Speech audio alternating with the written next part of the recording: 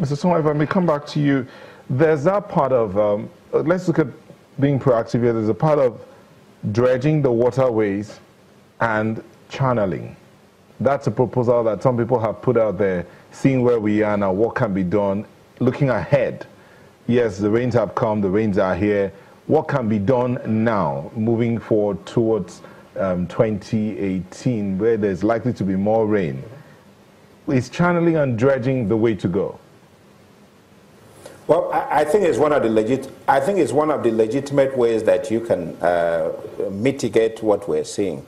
Keep in mind that when you talk about this River Benue axis, much of this water comes from the Cameroon mountain range, and it comes down.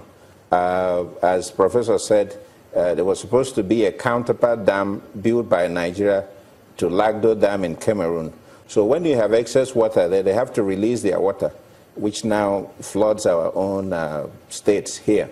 So we need to look at dredging, yes, and it has to be done by experts, because if you simply dredge for the sake of dredging, all you will do is just create a reservoir for more water to come in and maybe overflow its banks. So we have to be very strategic how we dredge. But beyond dredging, we need to do what we do in the United States. See, in the United States, we have a system of levees and barriers in these areas that are prone to flooding. And we know they are prone to flooding because if you look historically, you will see the watermark on buildings. You will see that flooding has happened for decades. Places like some areas in Ibadan, some areas along River Niger, some areas in Kogi State. These areas are prone to flooding almost on a yearly basis. You drive around, you can see the watermarks as I have. So those areas, we need to evacuate the people. They are not habitable zones. When you evacuate the people in places that are clearly floodplains, now you erect a barrier or levee, depending on what you want to call them. And these barriers are now very sophisticated. There are some barriers that you build, they are made of concrete, stoneworks and concrete barriers. You also have sensors on the barriers, so that when the water level reaches a certain level, it sends off a siren, it sends off an alarm system. So people are warned. You find that sometimes flooding happens at night. We tend to get a lot of our rainfall in the nighttime, so you may be sleeping. If you look at the pictures of those who perished in 2012, as I have, there's a striking feature you will notice. A lot of them are in pajamas or night clothes. So that lends credence to the fact that most of them were probably sleeping when the flood came. So you need a flood warning system in these coastal areas. Even Lagos, some of those areas that we value so much in Lagos have now become flood threat zones. And why is that? You have to look at the climate change factor.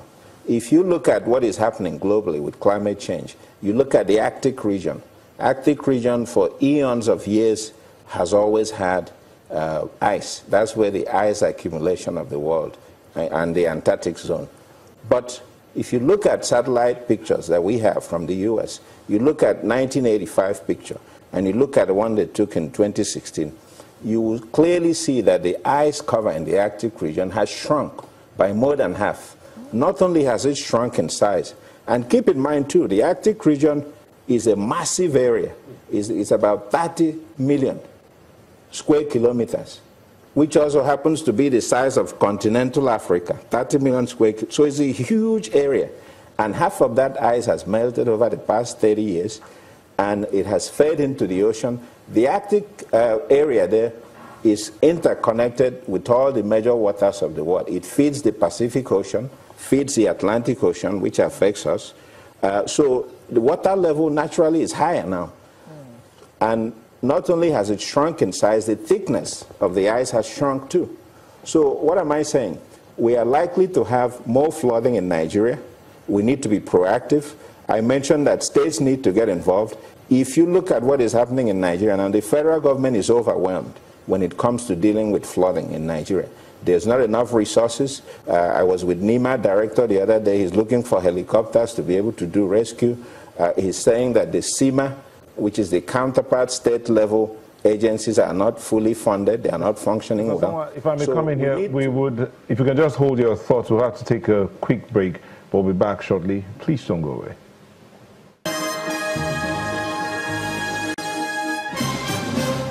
Welcome back. So we're talking about funding. Mr. Songwa, if you could just round up your thoughts. You were talking about funding by NEMA. The DG was talking about funding for helicopters to go looking around the area. Yes, he was basically saying that in terms of resources, that they really don't have enough, which is really the common story here with most government agencies. But the point I'm making is we cannot have governors who look to the federal government to collect ecological funds. Sometimes the money is diverted to something else that has nothing to do with ecological problems. We need to have governors who are proactive, because every governor has a vested interest in protecting lives and safety and property within the state. The governor is the chief executive officer, is the chief financial officer, is the chief welfare officer, is the chief, so some would say, is the chief servant of the state. So they have a vested interest. Prevention is better than cure. We know floods would come because the fundamental causes of flooding are still there. They haven't been eradicated. And from what we're seeing, you look at the kind of hurricane season we've had in the Atlantic, and if you look at what forms and intensifies hurricanes, is a mixture of warm air and warm ocean. If you have that interplay, you get hurricanes. That also feeds the hurricanes. So those things that are happening elsewhere and what we're seeing here would lead us to believe that we're likely to have more flooding. So instead of sitting to collect relief funds and ecological funds, governors should devote part of it. Let me also say this. When we talk about ecological funds in Nigeria, a lot of people look to the federal. But in reality, the money is shared. The ecological fund is intermingled, commingled with the funds that go to the state every month. So they're always getting ecological funds. But on top of the one they receive and the local government, they still come to federal to collect money.